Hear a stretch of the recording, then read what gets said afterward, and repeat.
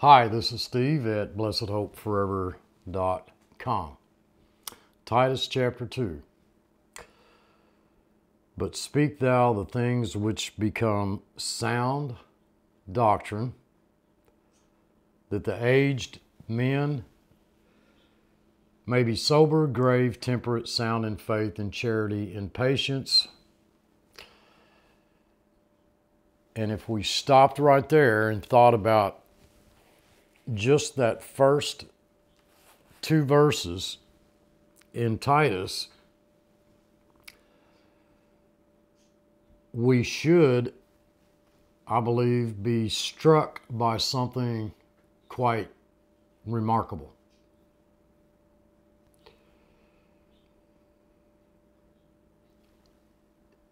The first two verses of Titus, chapter 2, connects soberness, seriousness, patience, and faith and love with sound doctrine. The point I want to make here before we begin is the text is crystal clear. We do not conform ourselves to the Word of God. That's a myth.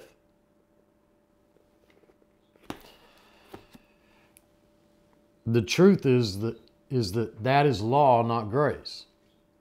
What these first two verses in Titus show us is that these characteristics that surface in the believer's walk depend upon sound doctrine. And rather than us conforming our lives to the text transforms our lives. Big difference.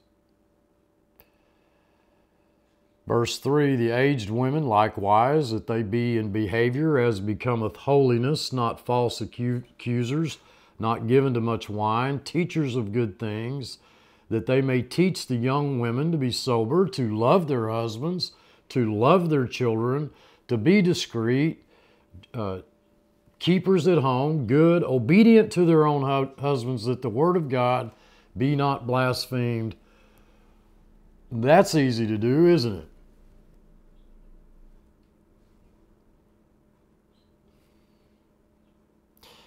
You know, I've talked a lot about, over the past 6 years, about how the flesh profits nothing. What is so remarkable to me about all of this is the transforming power of the Word itself to do in us what we could not possibly do in and of ourselves.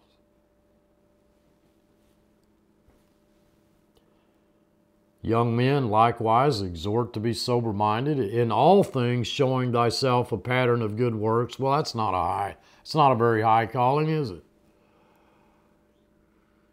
In doctrine, showing uncorruptness, gravity, sincerity, sound speech, that cannot be condemned, that he that is of the contrary part may be ashamed, having no evil thing to say of you. Exhort servants to be obedient unto their own masters, and to please them well in all things. Not answering again, not purloining, but showing all good fidelity, that they may adorn the doctrine of God, our Savior, in all things. If doctrine doesn't govern our lives as Christians, then what does? And yet today we live in an age in which sound doctrine, doctrine itself is considered to be divisive. which is kind of odd given the fact that That's its purpose.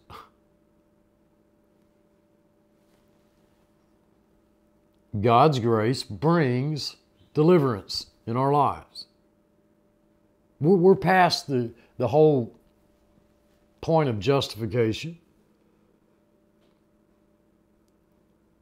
That issue has been completely settled. We're now looking at how we are to then live based upon the truths that we see in the Word of God. Verse 11, for the grace of God that brings salvation. Just stop right there. Verse 11, for the grace of God that brings salvation has appeared to all men. Notice what the text doesn't say. The commandments of God that brings salvation has appeared to all men. Doesn't say that. The law of God that brings salvation. Doesn't say that. All the self-effort, the strenuous human performance, just sort of like, just be kind of like the army. Just be all you can be,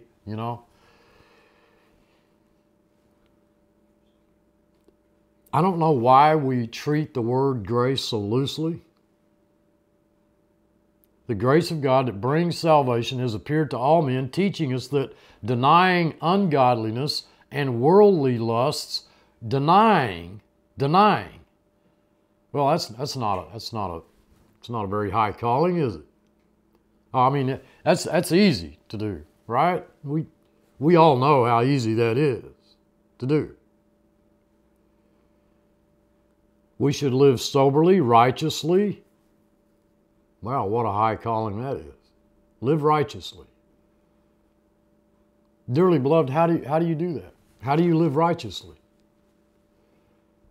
Well, according to the truth of the Word of God, is you live as who you are.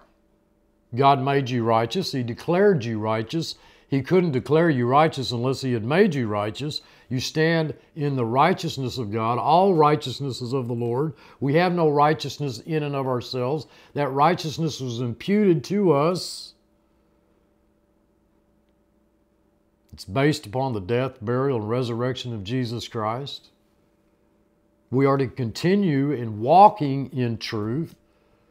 It's a righteousness that's based on faith, not self-effort, not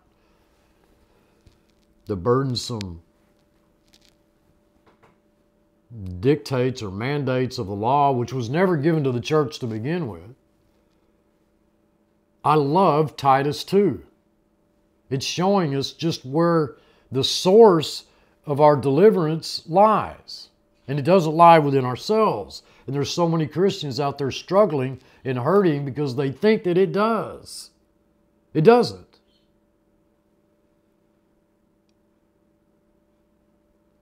That we should live soberly, righteously, and godly. Well, man, that's not a very high calling, is it?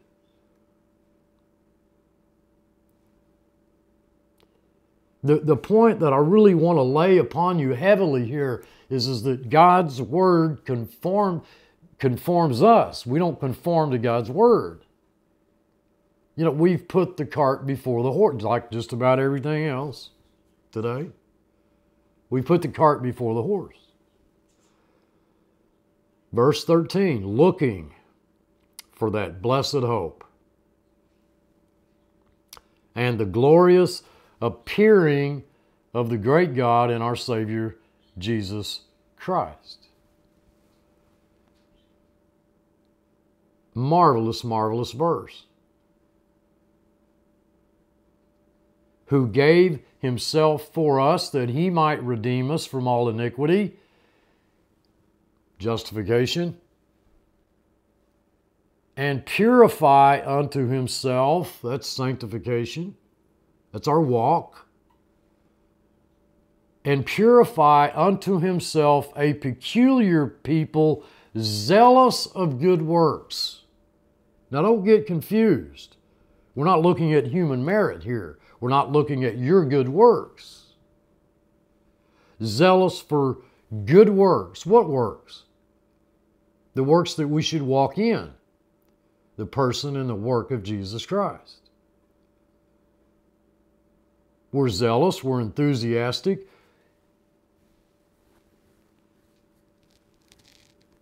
Over what he did.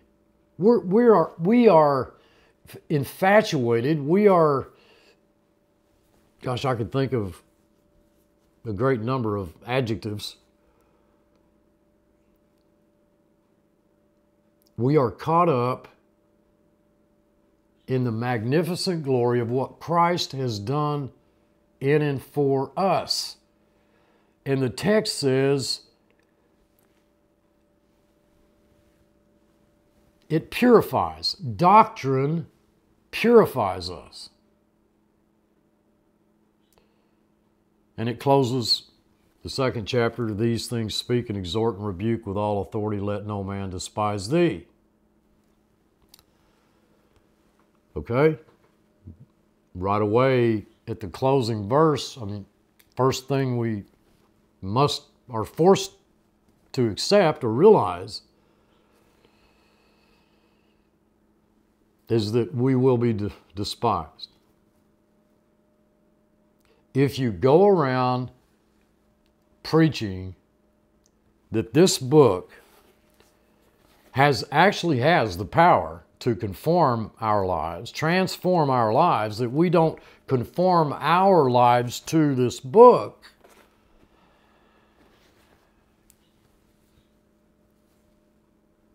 well, we can expect to be despised.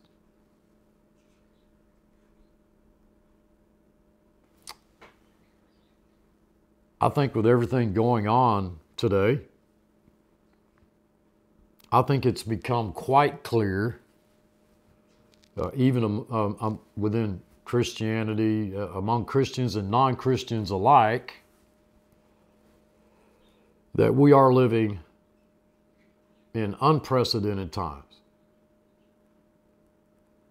Any way you cut it, any way you slice it, any way you look at it, I don't care what background you're from. I don't care what persuasion you're from, what background, what your background is. I think, I'm just almost willing to say I know that our Lord's return is at the door. Many went back to sleep after the Revelation 12 sign. Well, nothing happened.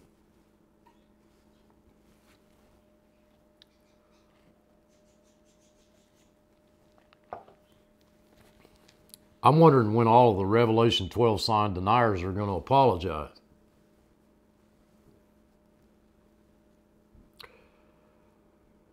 More Christians than ever before, including non-Christians, think that we've about reached the end of the age. 53 years now since Hal Lindsey's the late book, the Late Great Planet Earth, which strangely was published within the same time frame as the Awakening of the Dragon. To use that phrase, the beast system, the ungodly, anti-Semitic nature, hatred toward Israel, which extends beyond Israel toward God's people and every institution and every fabric of America.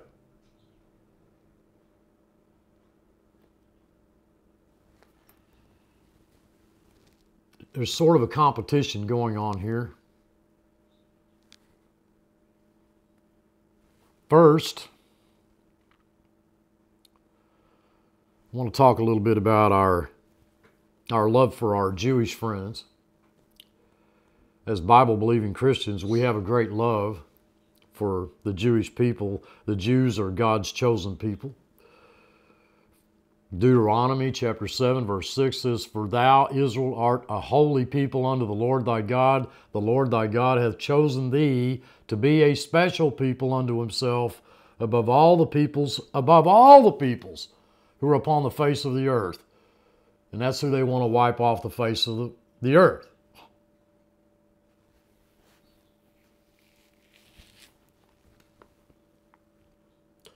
God used the Jewish people in a very special way to give us this book that we so neglect. He used such men as Moses, David, Solomon, Isaiah, Jeremiah, Ezekiel, the list goes on, to speak for him. You know, we have those words in the book that I'm holding, that I'm looking at here, God's Word. It was to the Jewish people that God gave His law, which is a reflection of God's holy and absolute character. The law was never given to the church to begin with. What did we receive instead? Christ, the very fulfillment of the law, living inside you. You ever had something like, you know, is something inside something and you just didn't know how to get it out? I remember having some dirt in my gas tank or something, you know. Once I had to flush it out. You don't know how to get it out. Or maybe something's stuck in the drain. You don't know how to get it out. We have the very fullness of the triune God living inside us. That's every single believer on earth living inside them. Christ, the fulfillment of the law, living inside us who were never given the law. That ought to ring a bell of some sort. How do we then manifest the very life of Christ as we continue to await for His glorious appearing? How is that life manifest in and through our lives? Very important question, because we know that we can't conform ourselves to this book. That's not how it works. It's not just read it and do it. You know, it says this, do this, so I'm going to try my best. Folks, that's the flesh. And yet that is the majority of modern Christian teaching from the pulpits across the land today.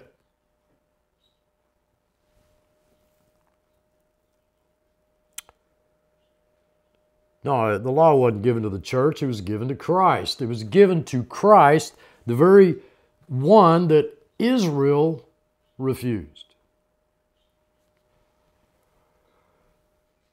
Does Israel have a divine right to the land that you now see them fighting for? Don't make the mistake they're fighting for someone else's land. Of course, Israel has divine rights to the land of Israel because God Himself promised this land to Israel in the covenant which He cut with Israel. Unto thy seed have I given this land from the river of Egypt unto the great river, the river Euphrates. Okay?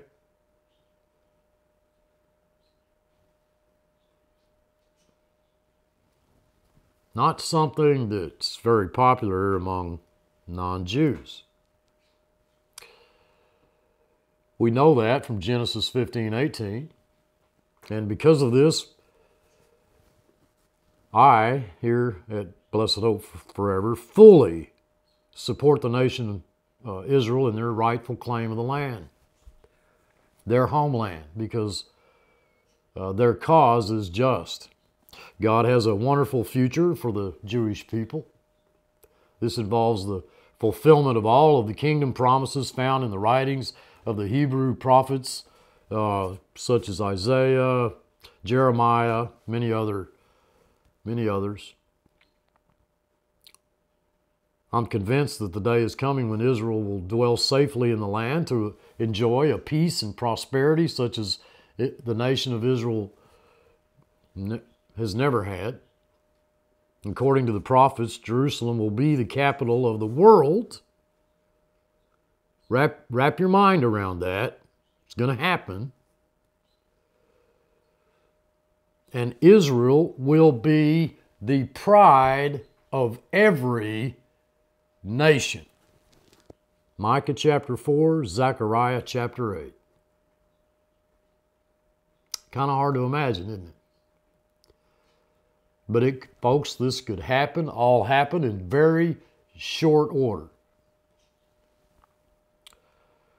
I've done this many times, but once again, I want to give you a comparison, a contrast between Israel and the church. Israel is a nation chosen by God and sustained by covenant promises mentioned in Deuteronomy chapter 7. Not all individuals in this chosen nation are saved. That's Romans chapter 9. The church, however, is a called out assembly of believers who have been baptized into the body of Christ. Every member of the body of Christ is saved, though there are multitudes of professing Christians who may not be saved. 2 Timothy 2.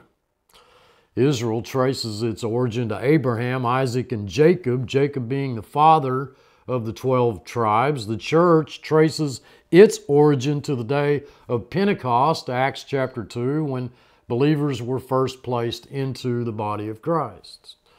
In God's program for Israel, His witnesses comprised a nation, Isaiah 43. In God's program for the church, His witnesses are among all nations, Acts chapter 1. God's program for Israel centered in Jerusalem and will again center in Jerusalem during the tribulation and during the millennium. God's program for His church began in Jerusalem and extended to the uttermost parts of the earth. The church is identified with the risen Christ, not with any earthly city. The hope and the expectancy of Israel was earthly, centering in the establishment of the kingdom of the Messiah, foretold by Jeremiah, Isaiah. The hope and the expectancy of the church is heavenly, centered in the glorious appearing of Christ to take His people to heaven. God's purpose and program for Israel was revealed in the Old Testament scriptures. God's purpose and program for the church was not revealed in the Old Testament, but was revealed by the New Testament apostles and the prophets. Israel's history, which is in view in Daniel 9, the 70 weeks or 490 years, involved animal sacrifices. These years will include the tribulation. Israel's millennial history will involve the same. The church, its history does not involve animal sacrifices. Messiah's sacrifice is commemorated by means of the Lord's table, where we come together and we feast together on His Word. Because our Lord was that sacrificial lamb, and we feast upon Him. Israel's history, which is in view in Daniel 9, the 490 years, including also the tribulation, involves a temple in Jerusalem. The same will be true in the millennium, Ezekiel chapters 40 through 48. During most of the church age, there is no Jewish temple in Jerusalem. In this age, God manifests His glory in His believers, both individually and collectively, designating them as His temple. This is accomplished by the indwelling ministry of God the Holy Spirit. You are not a temple, and we are not, as Christians, are not a bunch of little temples running around. We are all members of the one temple, and that is Christ. Israel's history, which is in view in Daniel 9, the 490 years, involves a priesthood limited to the sons of Aaron and excluding most Israelites.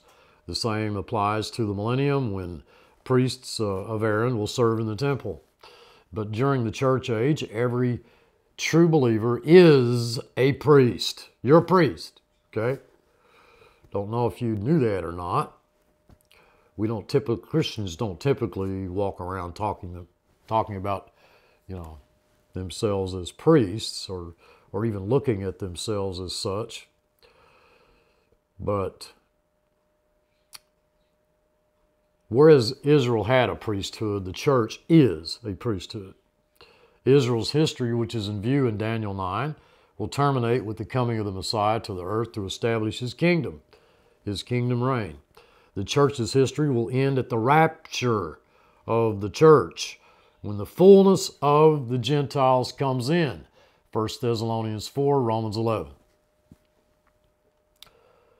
Now, if you're not pre-trib, sorry about that, but those are the facts. During Israel's history, which also includes the tribulation, the ethnic makeup of the world is bipartite. It's the two parts, Jews and Gentiles. This division of all people into Jews and Gentiles will also apply to those in the millennial kingdom in natural bodies, but during the church age, from Pentecost to the rapture, the ethnic makeup of the world is tripartite. Three parts: Jews, Gentiles, and the church of God. 1 Corinthians chapter 10. The church being composed of saved Jews and Gentiles united together in one body. During Israel's history from Sinai to the millennial kingdom, excluding the church age, Israel's role in the world will be characterized by priority. That is, they'll have a leading role as God's chosen people. We know that from Deuteronomy, Isaiah, Matthew, Zechariah. But during the church age, Israel's role in the world will be characterized by equality, Jews and Gentiles united together in one body to bear testimony to a risen Christ. Male Jews were circumcised as a sign of the Abrahamic covenant. Believing Jews were circumcised in the heart. Believers of this age enjoy an internal circumcision not made with hands. Colossians 2, Philippians 3. Israel was under the law of Moses as a rule of life. The church is under not under the law.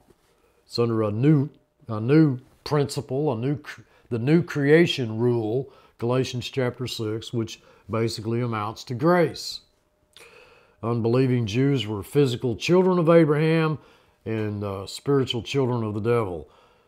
Every believer in Christ, whether Jew or Gentile, is a child of Abraham and a child of God. Romans 4 and Galatians 3. That does not mean that church-age believers are Israelites. Israel was to observe the Sabbath day. Sabbath observance will also take place in the tribulation and in the millennium. But the church is to be diligent to make every effort to enter into God's rest. Hebrews chapter 4. This is a daily activity. Every day is a Sabbath. So, membership into the Jewish nation was by birth or by becoming a proselyte, a convert to Judaism. Membership into the church is by the new birth accomplished by who? You? No. The baptizing ministry of the Holy Spirit. Believing Jews prior to Pentecost, believing Jews during the tribulation, and believing Jews during the kingdom reign of Christ are not members of the body of Christ. Believing Jews and Gentiles from Pentecost to the rapture are members of the body of Christ. Israel's place of worship centered in Jerusalem, and that'll also be true in the tribulation and in the millennium kingdom age. The church's place of worship is where 2 or 3 are gathered together in my name. Matthew 18, John 4. Christ is in the midst of his churches. Revelation chapter 1. Israel's likened to the wife of Jehovah, often an unfaithful wife. Read the book of Hosea. The church is the beloved bride of Christ, 2 Corinthians 11:2, Revelation 19:7 through 8, who will stand before him holy, righteous, blameless, spotless, Ephesians chapter 5.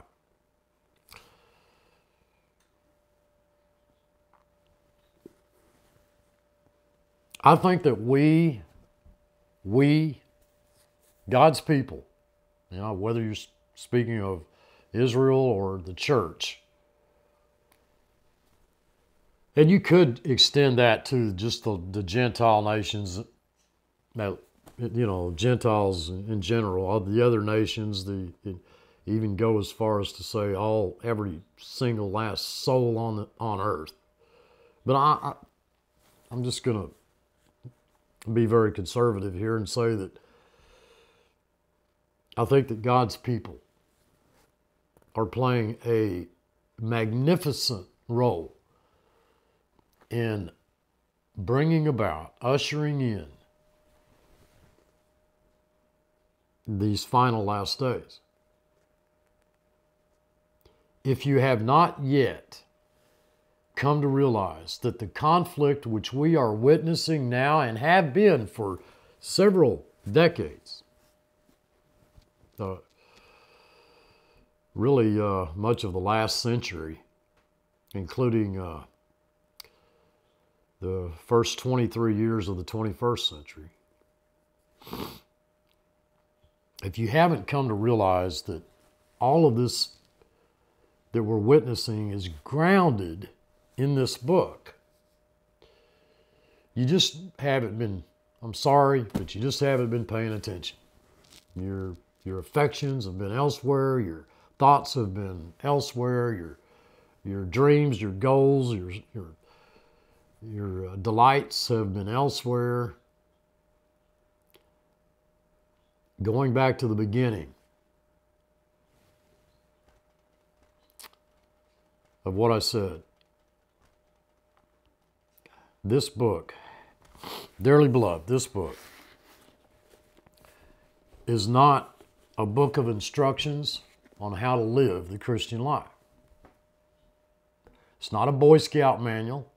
It's not a computer manual. It's not a self-help book. One of them, like there's tons of those on Christian bookshelves, you know, on how to do what I'm saying we don't do. That's conform our lives to this book. And by that, I simply mean we read it and we do it. Hell, Steve, how simple can that be? You know, how difficult can that be? I mean, it may, in your thinking, not appear to be difficult until you start doing it. You know, by the time you get one little area of your filthy life cleaned up and begin to take pride in it all, then some other ugly area of your life, it rears its ugly head, and you got to do the same thing, deal with that as well. And that's just a perpetual, ongoing, Steve, that's the Christian life. No, that is not the Christian life. Dearly beloved, drop the bricks. Drop the guilt, the condemnation, the worry, the fear, the frustration, the lack of hope. Stop carrying burdens that our Lord never equipped you with, nor intended that you bear.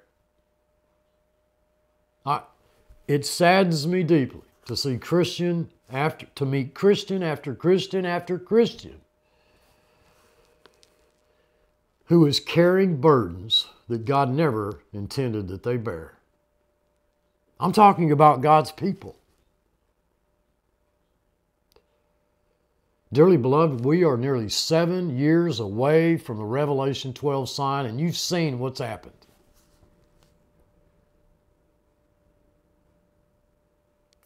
Just here in America, the 7 years between the two eclipses. So much has happened that Christians have just sort of left it on the back burner of their mind. They've just gone on, they went on, and they forgot about it.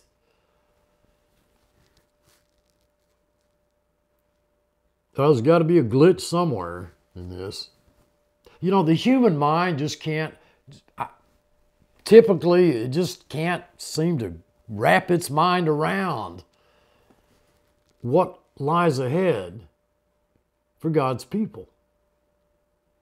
But God has revealed much of it in His Word, and I would encourage you to spend time in it.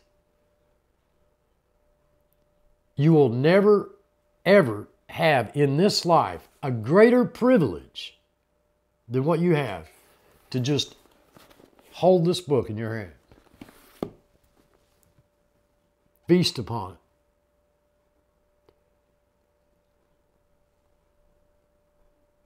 It is transforming. It, and that word it, I'm referring to Scripture.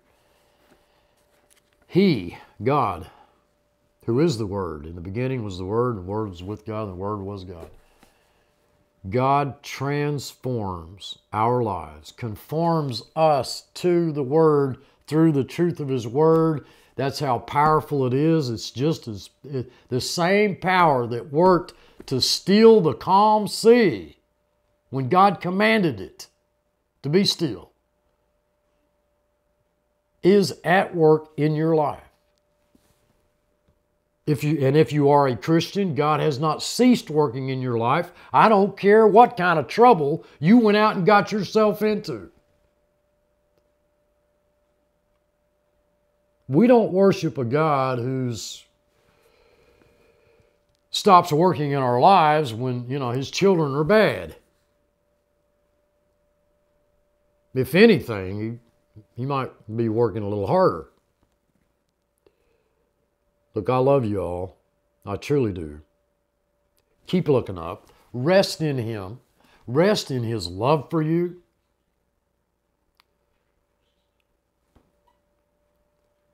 This is the only way that we could possibly ever have love for one another. Thank you for all of your prayers for the direction of this ministry. Until next time, this is Steve. Thanks for watching.